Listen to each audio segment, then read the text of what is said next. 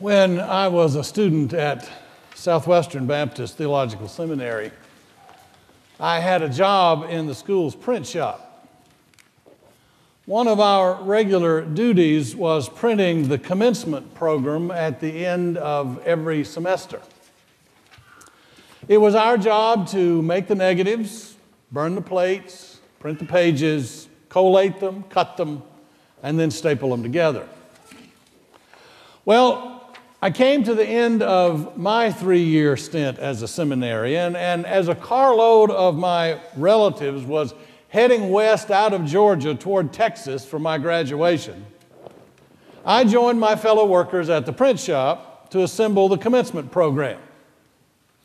There were huge stacks of the pages on a table, and I was joking around with everybody before we started work when my boss, Phil, walked up and said, "Paris, I don't know what happened, but I've looked through all the list of graduates on these pages, and your name isn't there." And now, I had burned the negatives on all the pages. I had run the plates for the printer, and I remember seeing my name right down at the bottom of one of the columns. And so I said, "Oh, you just didn't look hard enough. It's right here on..." And my name wasn't there. I thought maybe I was looking on the wrong page, and so I looked at another stack. My name wasn't there either.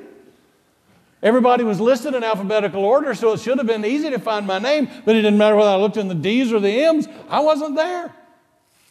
I said, I don't understand. I could have sworn that I saw my name right here on this page. Phil turned to one of the printers and asked, "Dave, did the dean's office send down a revised list of graduates?" Dave said, "It's happened before. Maybe Brad ran a new plate." Well, now I was really panicking. You see, all through my seminary days, I had heard rumors about poor schnooks who took a late final exam and flunked and got yanked out of the line of graduates just as they were donning their robes and their mortarboards. And I had had a late final that semester. Suddenly there arose before me the specter of going home to tell my wife to stop packing because we were going to stay in Texas a while longer. And what was I going to tell my family when they tumbled out of the car after that long trek from Georgia? Guess what happened to me today? You'll think this is funny. Or, good news, you don't have to sit through any boring old graduation ceremony after all. My stomach was turning flip-flops, and I began frantically rifling through those stacks again just to make sure I wasn't going crazy. And then I heard the first snicker. I looked up, and the whole print shop crew roared with laughter. They slapped each other on the back. They gave each other high fives. They whooped at me like hound dogs treeing a raccoon. Turns out what they had done was to run the plates that I had made, and then while I was in class, they had taped over my name on the negative, burned a whole new plate, and run a couple of hundred of extra pages like that and put them on the top of the stack. Of course, then I had to act like I was unfazed, "Oh, I knew it all along," which, of course, they just laughed at me that much louder. I had worked hard for 3 years. All I wanted was my name written in the program. All I wanted was to be recognized for my accomplishment. I wanted to be remembered for what I had done, and I'm no different from anybody else. We all want to be remembered for our accomplishments. We all want stories told about us, about the things that we've done and the sights that we've seen. We all want to remember special events in our lives and in our families that stand out from the usual day-to-day mundane routines of life. My family does that. I can't tell you the number of times I heard the stories about my great-great-grandfather, Henry Paris, who served as a captain in the Confederate Army. He was captured in Kentucky and taken to a POW camp in Vicksburg, Mississippi. And when he was paroled 8 months later, he literally walked from Vicksburg all the way back to Georgia on foot. I have at home a copy of the signed document that he signed swearing never to take up arms against the United States again. Those kinds of experiences are what people remember. You don't remember what you had for supper last Tuesday. You remember those standout events. Penny's father, Placido Bonadonna, did I say that right, honey? Close? All right. Was drafted into Mussolini's army in Italy. But he never told his family, or at least his children, anything about the war. Only late in his life did he share some of his experiences, and only then to his grandson. Turns out Placido was stationed on the Russian front, but he decided that he didn't bear the Russians any ill will, and besides, he didn't really want to be there anyway. And so one night on guard duty, he deliberately submerged his hand in the snow long enough to get a really fine case of frostbite so that he couldn't fire a rifle anymore. And he spent the rest of the war in North Africa as a cook. We tell stories like that. We tell stories about significant things that happen to us and that happen to our families. And if your family is anything like mine, you tell those stories over and over and over again. And when somebody new comes into the family, you think fresh meat, and you make sure that you tell them those stories over and over again. We want to be remembered for the things we've seen and the things we've done. We want our name in the program. All of the women that we have been looking at for the last few weeks had some great stories to tell. Imagine being the first to find the tomb empty and hear the news of Jesus' resurrection. Amazing. We don't know how many women there were. The gospel stories are all different, and Luke even mentions some that he calls the other women.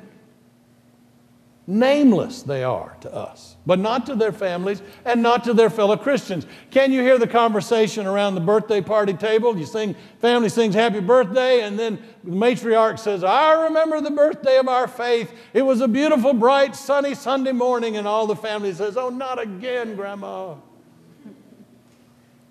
But it's important. We remember those events because they're special. We remember them because of what was seen. We remember them because of what was done. Over in Luke chapter 10,